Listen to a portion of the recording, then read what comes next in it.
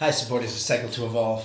I want to thank you so much for getting me here across the United States. It's been 2 years since I embarked on this journey, and I wanted to at least repay you for what you've given me, what was the reason for the ride, what I experienced during the ride, as well as post-ride, what's going on in my life. So thank you. So prior to the ride, well, it's kind of funny. I transitioned from the culinary world, from cooking and, fine wine, where I really enjoyed myself, to finance.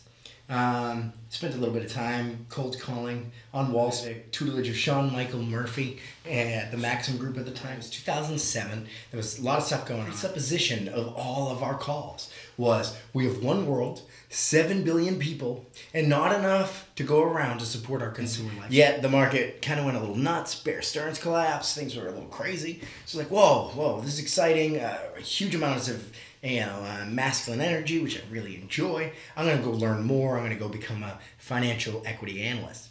And so I enrolled in CUNY Baruch in an executive program at a state school. So it was a bit expensive. And got my master's degree in financial statement analysis and securities valuation. What ended up happening was, week 2 of my degree, Lehman Brothers collapsed. And the market went to poop. It was like poof, just collapsed, went nuts. Everything fell. The whole thing was kind of a house of cards anyways. Mortgage collapse, a lot of mortgage fraud, a lot of just bad behavior going on. Oh, man, is that what I need to do to get ahead in the world? And I've got my own character flaws for sure, but was just not really engaged or enthralled with such a career choice. It was strapped with now $100K in debt. Graduated, spent a few years doing my thing in New York, figuring things out, and all of a sudden, Occupy Wall Street happened. A few years later, America finally realized the freaking hood pulled over our heads during the financial collapse. In 2008, you couldn't have a conversation about skewed wealth dynamics or the 1%'s control of society at the time. You would have been thought of as a crazy communist and kicked out of the house. Well, 2016, we almost got a beautiful Jewish man from Brooklyn elected on that platform. All of a sudden, I started to see that just like when I was cold calling back in 2007, 2008, one world, 7 billion people, not enough stuff to go around to support our consumer lifestyles.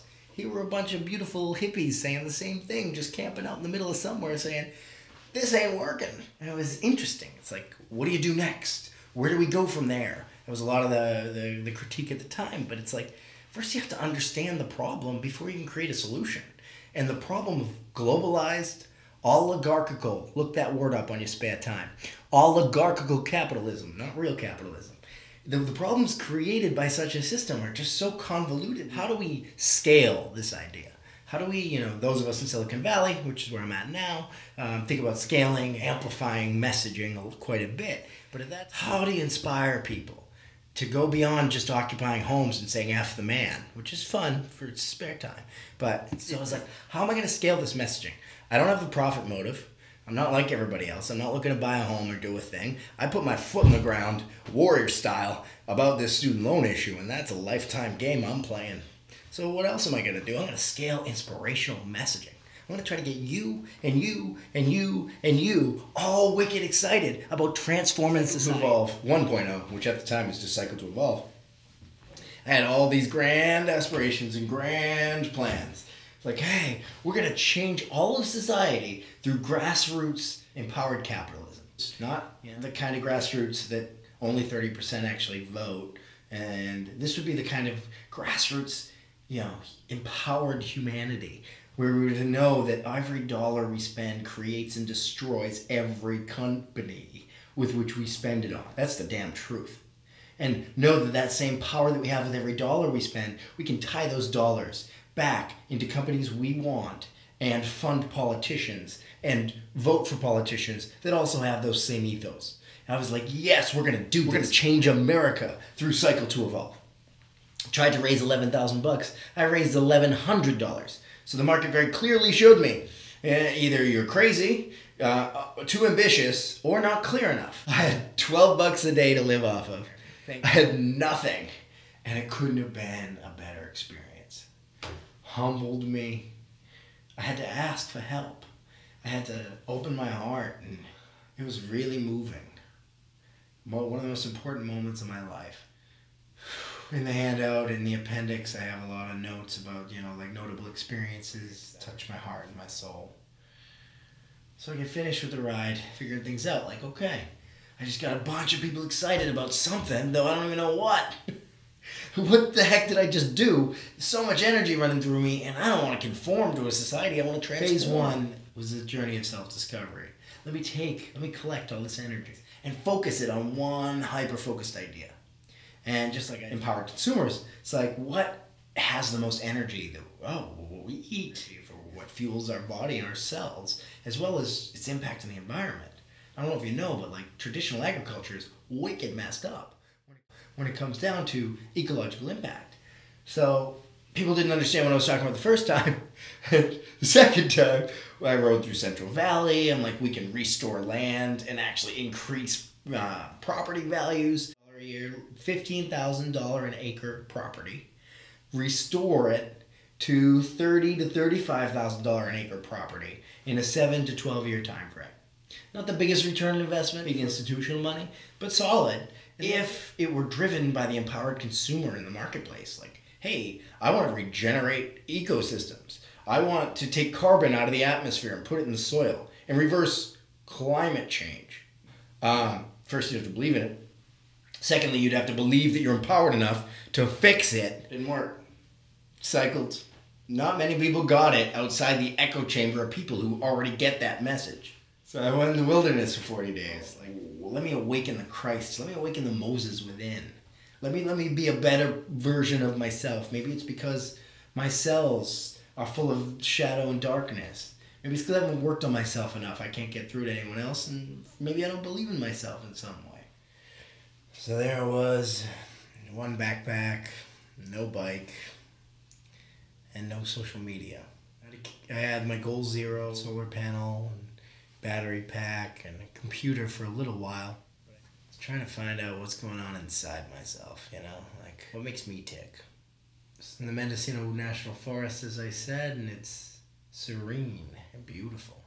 On day like 24, I saw this guy stand up in the woods not too far from me, start making deer calls. Coo, coo. I'm like, not even hunting season. Sitting in a green bug net, camouflage, meditating before bedtime. Wicked open. Like every cell I could feel, every bit of nature I was like connected to. And this guy's making noise. I'm like, is he hunting? I started to hear a lot of crawling. Guys in ghillie suits. Those like furry camouflage things started to crawl wicked close to me. They had a four-wheeler. It was like it sounded like a golf cart, and a dog.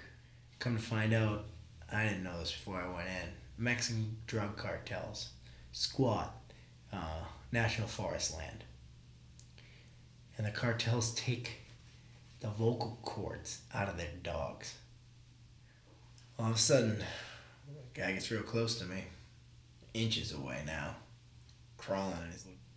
So I told him my life story. I was like, hey, I'm kind of a nonconformist. I don't believe in the man.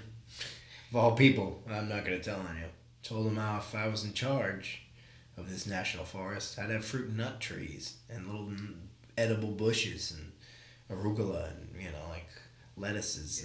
I'd turn it into somewhat of an edible forest so that other meditative beings can come and just experience the cathartic element of, I don't know, I call it the Holy Spirit, but you can call it whatever you want, life energy or the chi or whatever. There's just something so beautiful about it.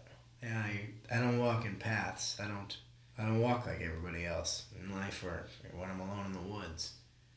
So I walked along the rivers. I walked along the streams. And every mile and a half, some black pipes where these guys are sucking water up, irrigating their illegal marijuana setups. And they kept surrounding me, they kept moving around and stuff, and I was like, and I just started to pray. Mostly Psalm 23. Specifically the line, I'll walk through the valley of a shadow of death, and I'll fear no evil, for thy rod and thy staff are beside me. A couple days later, I heard their little four-wheeler pull up, and I heard the collar of the dog, the silent dog that never spoke. I jumped in the river.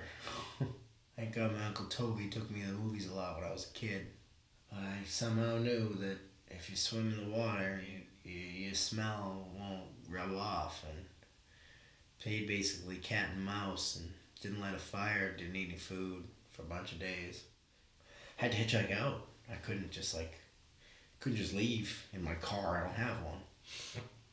So there's only like 2 or 3 places you could even leave the forest. And I figured if I left in a hurry, that they'd have dudes waiting in those places. So I figured I'll stay and pray. And JC, when he did 40 days in the wilderness, he saw the prince of the world on the other side, who took him places. I ain't no JC, so what I saw was the Mexican cartels. By the grace of God, I was let out. It was about a year ago now, late June. My dad was there. It was somewhere, a random business trip, and we hung out in Oakland. Post-ride, I got back on my feet a bit. I'm now pretty blessed. I'm a business analyst at a startup here in San Francisco. You know, I'm continuing my activism because that's in my blood. It's in my DNA. I can't see through the veil, see that the emperor has no clothes, and sit back and say everything's chill. If you found this at all intriguing, click on to the next video. We don't need to dwell in mediocrity. We can all evolve.